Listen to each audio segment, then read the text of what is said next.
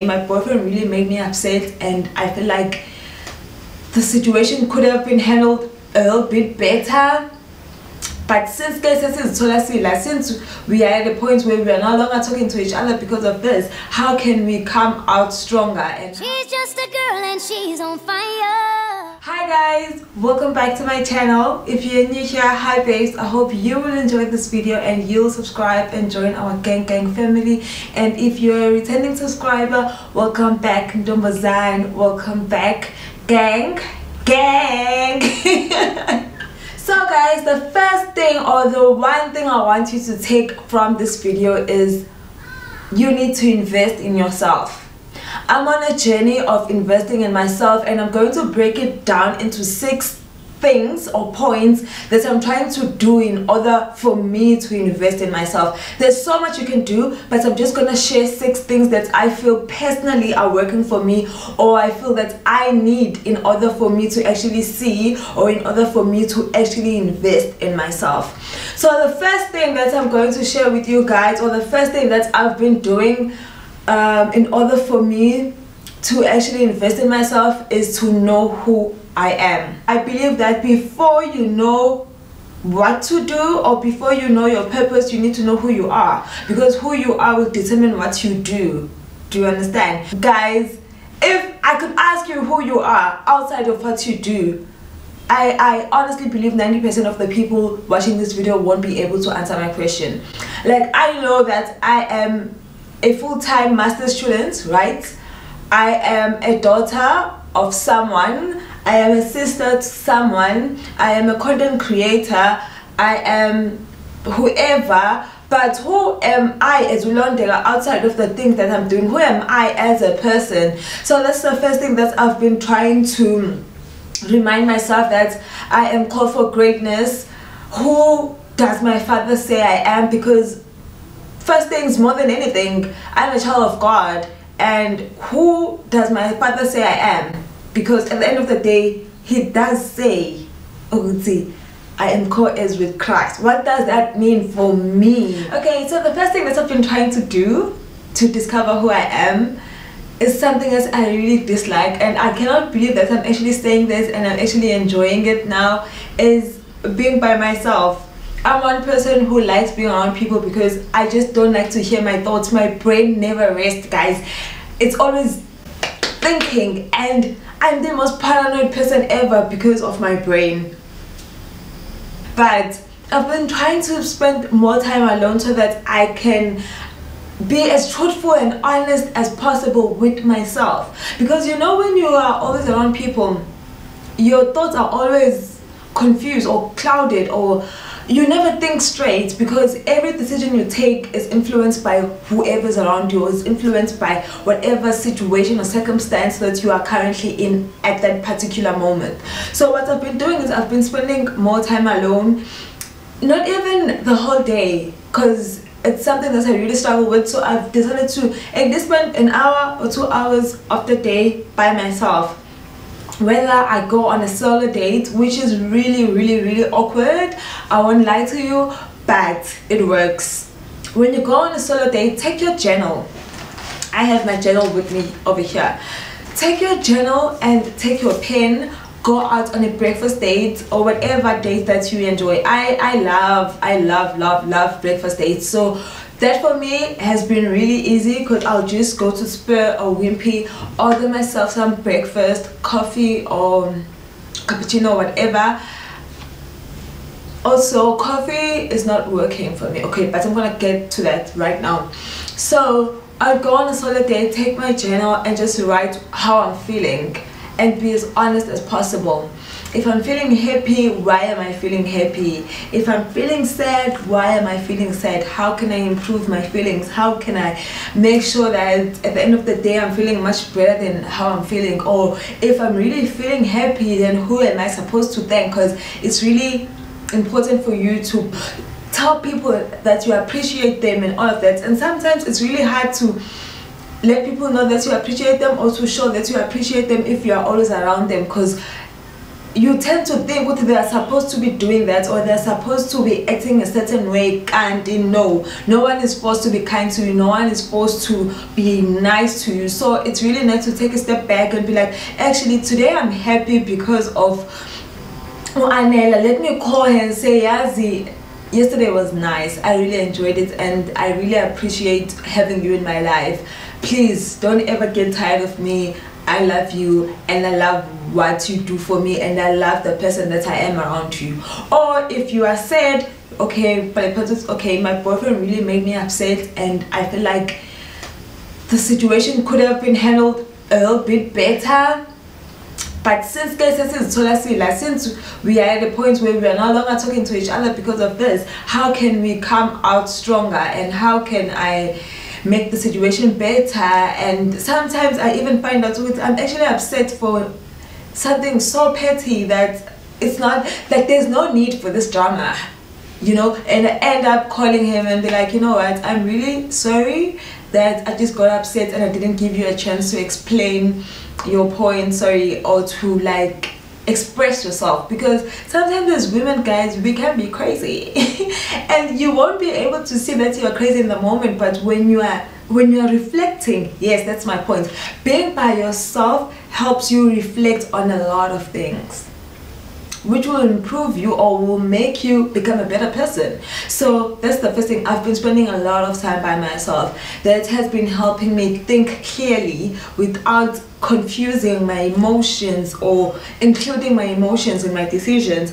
And it's been helping me become really productive, because sometimes you know very well that you're supposed to get 1, 2 and 3 done, but you get 1 done and then you go chill with your friends, and kube nzima for you to go back home and get 1, 2 and 3 done. So I've been trying to make sure that if I go chill with my friends, or if I start watching a certain YouTube video, it's because really I'm done with whatever that I was supposed to do. So being by myself really helps me become productive, and I love that. And most importantly, when I'm by myself, I have more time alone with God. I don't know if I need to repeat that, but when I'm by myself, I have more time to fellowship with the Holy Spirit that lives inside of me. So the second thing I've been doing is writing down my dreams. So each and every person, guys, own a vision or own a idea of who they want to become or what they would like to achieve.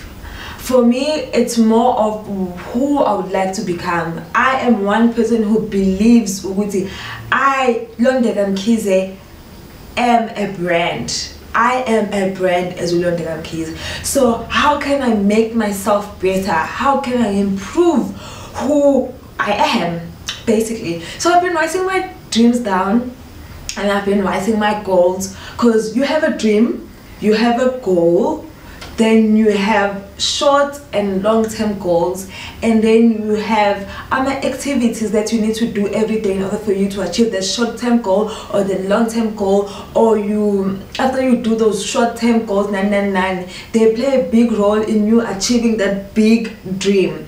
And doing that helped me so much in terms of given a vision and have direction, because now I have a to-do list that I do every day that helps me achieve that certain goal, or that helps me achieve that short-term or long-term goal that I need to accomplish in order for me to finally or one day reach that big dream that I have of who I want to be. For example, I want to create a world for women where they can be loved and appreciated and just shown how important they are. I just want to create power and beauty and all of that. And I cannot just wake up saying powerhouse of what does saying Oprah Winfrey or whoever. I need to start knowing what, okay, this is my first step, because it's a ladder. So this, if I do this today, this will be one step closer to achieving that big dream that I have that will one day come to life. But I have to make sure I water that tree that I want to make big one day. I have to water it every day as a seedling and see it grow each and every day. So writing my goals down, having that vision board, doing that to-do list will help you have a clear vision of what your life can be or what you want your life to be, so that you have clear understanding on what to do every single day. So the next thing I've been doing is writing down everything that I like and everything that I dislike. I promise you this will change your life, because you'll have a better understanding of what to do and what not to do. For example, I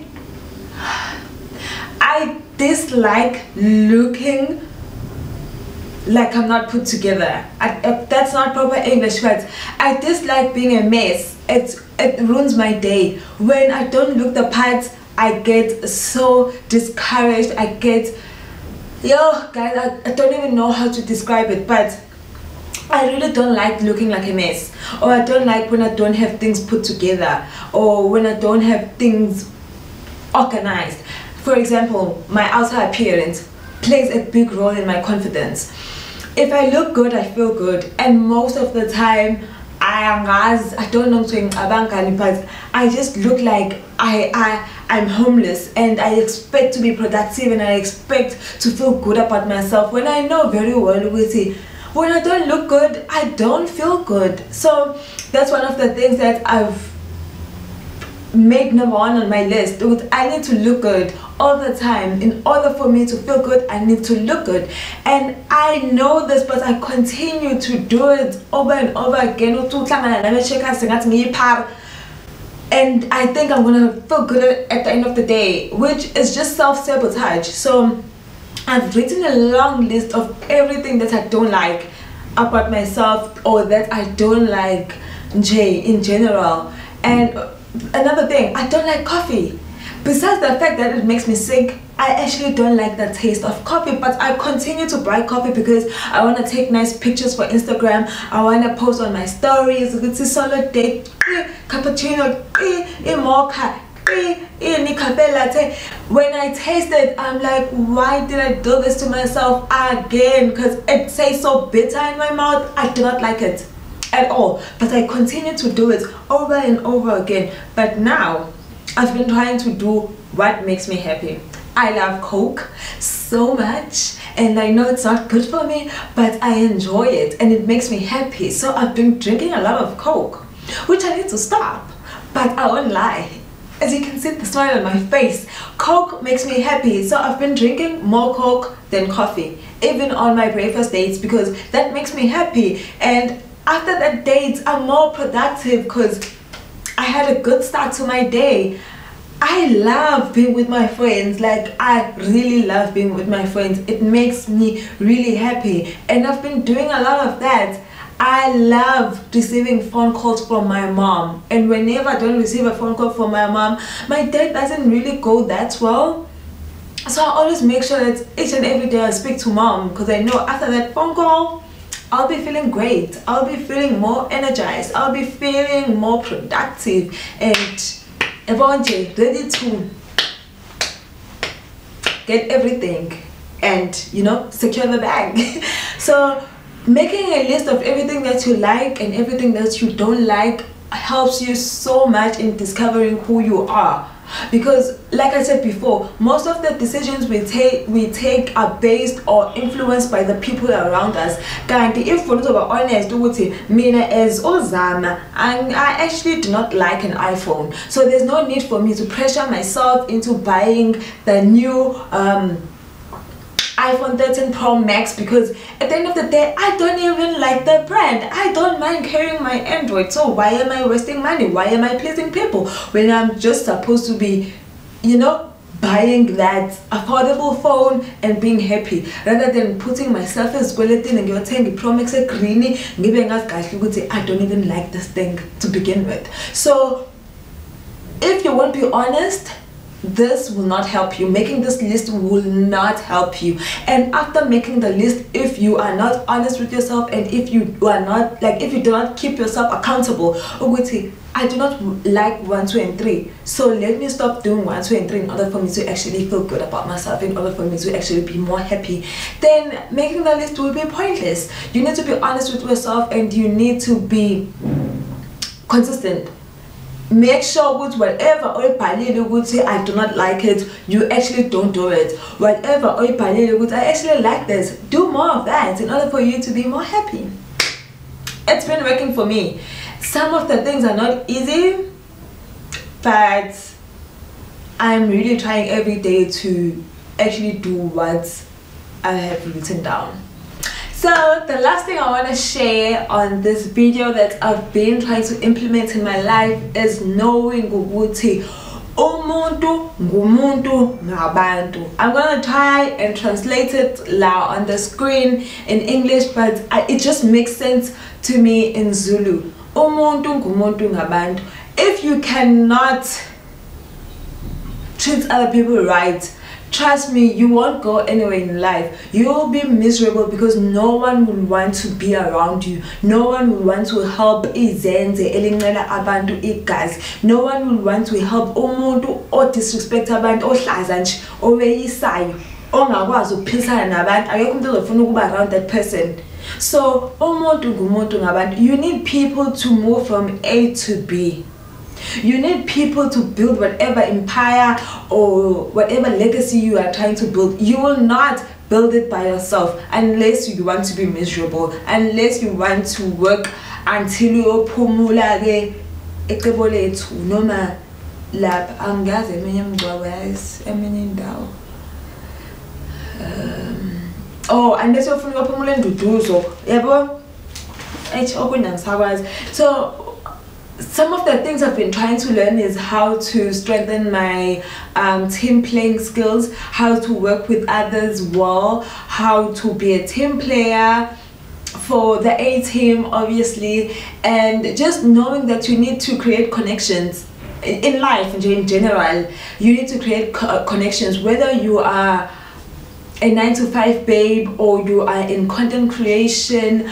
You need to know people who know people. That's the honest truth. Like we were not meant to have our own islands, you know. We were created on this earth to live together because we need one another. That's the honest truth. And if you want to go big, you need to make sure that you are able to connect to people, you are able to be a good team player, you are a loyal person, you are smart, and you just know ukuthi when something doesn't serve you anymore, walk away. And also be the person who's able to bring people together and actually make a healthy environment. That's one thing I've been trying to learn, and it's really challenging, but I'm up for the challenge. I really love that because it's making me a leader, it's making me a boss babe, it's making me an alpha female, it's making me everything that I want to be. Just being able to bring people together, being able to make sure that the environment is not toxic, being able to make sure that each person leaves feeling greater or feeling good about themselves is so satisfying. It's so rewarding at the end, and I don't think there's anything you want more than a person who people can count on, than being a person who people can count on.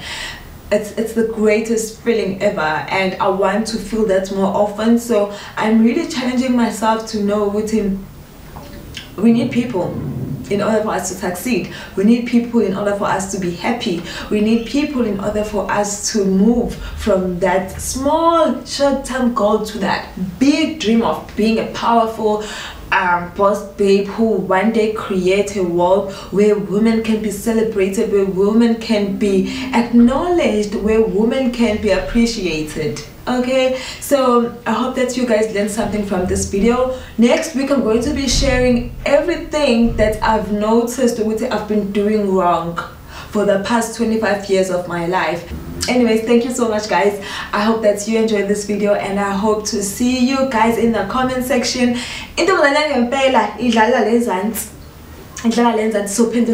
guys. Please, I love and appreciate you guys. Until next time, bye.